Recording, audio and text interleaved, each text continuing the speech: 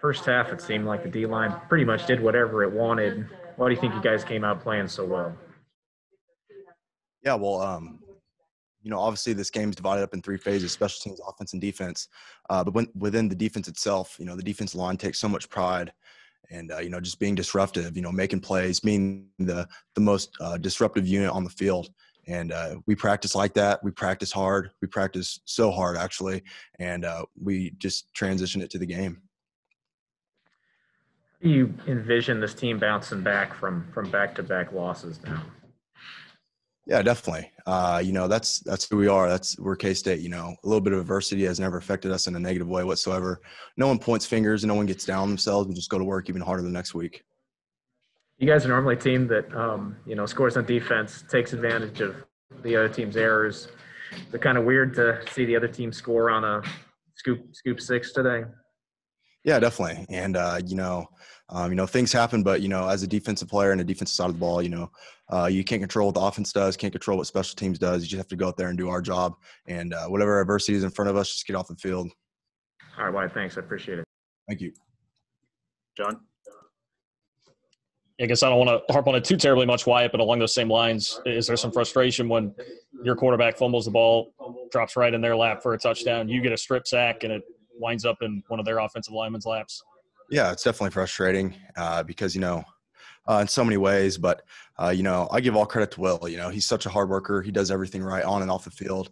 Even the best people make mistakes like that sometimes. And it's not like he's doing that in practice, doing that on a consistent basis. That's not a problem he has. It obviously just happened at the wrong time, for us. And like I said, if it was anyone but Will, I'd probably be a little bit more upset. But it's Will Howard. He's such a good kid. And obviously seeing something like that sucks. But that's football for you. Bad things happen. You just have to respond to them. Just how disruptive do you feel like you guys are being as a defensive line in general right now?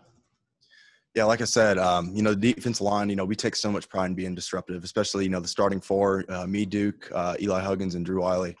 Like I said, the defensive line at practice, hardest workers on the team, hardest practice players on the team. We take it so seriously because we want to make plays in big games.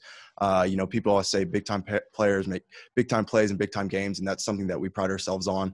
And, obviously, it's the main thing for us is transitioning how hard we work in practice, transitioning it to the game on Saturdays.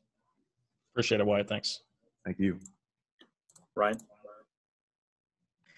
Hey, Wyatt, when Justin Hughes was in there a little bit ago, I asked him about what was the biggest difference between what Oklahoma State did offensively in the third quarter versus all the success you had against them in the first half. And he said that he felt like they forced the issue and maybe you guys defensively made a couple of mistakes because you got lax. Do you agree with that? Is that kind of how you saw it too?